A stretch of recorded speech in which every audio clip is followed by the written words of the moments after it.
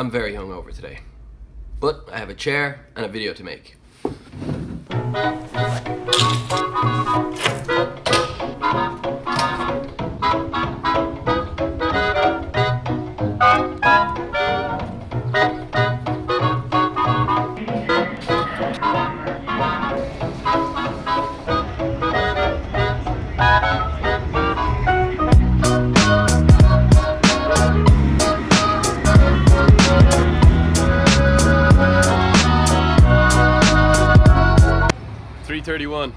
Still hungover. It's surprisingly difficult to find a wallpaper steamer in New York, so I've had to come out to the back arse of Brooklyn to go to a Lowe's, which is the only place that I could find that has one.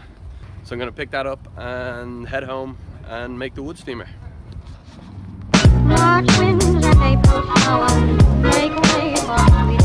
Excuse me, can I use that little trolley thing? They see me rolling, they hating, patrolling and trying to catch me riding dirty, trying to catch me riding dirty, trying to catch me riding dirty, trying to catch me riding dirty, trying to catch me riding dirty.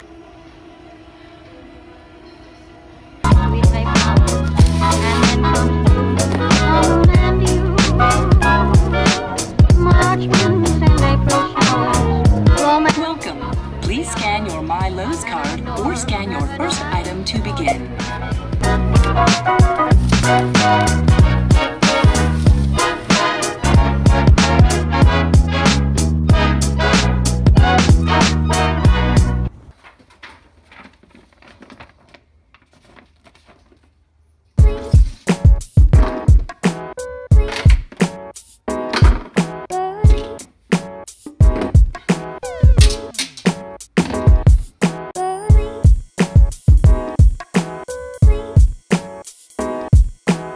So I'm gonna make the wood steamer.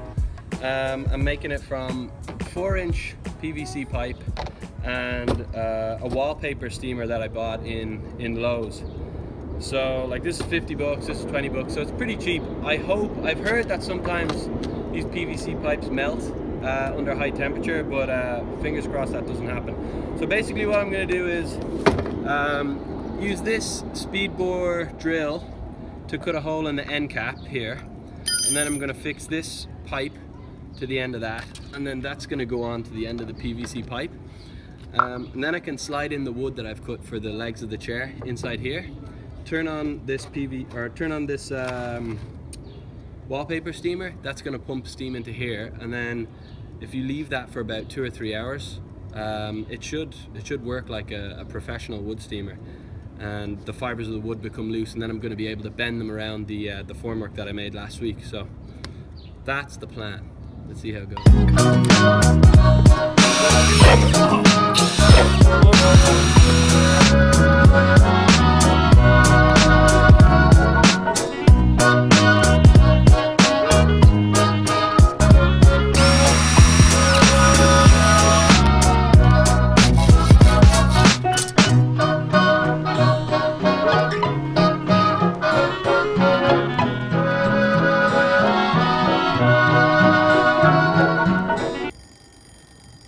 Dinner's ready.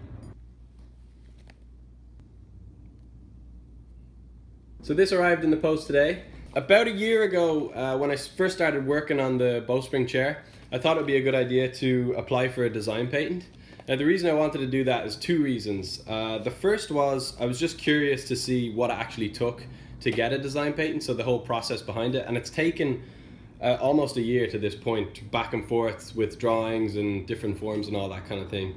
So I was curious to see what that process was. And the second reason was, I thought if I'm going to take this chair to the next level and possibly get it out at a production level and mass produce it somehow, then obviously it's going to be a good idea to have a design patent so I can license that design to a larger manufacturing company.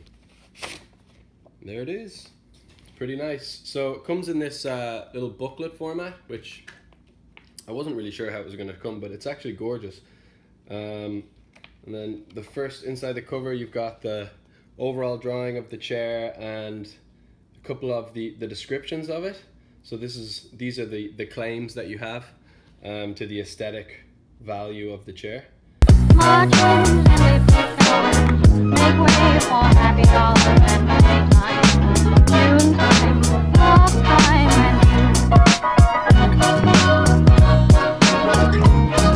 For the final version, you have to have like it slightly tilted up so the steam travels up through the pipe. So I might build little, what would you call it? What will I build? Little Tripods. Not tripods, like little stands. I'll build like, maybe I can laser cut some stands like that get progressively taller so the steam travels up. But that's it, steamer done. So now I've got all the tools to make the chair.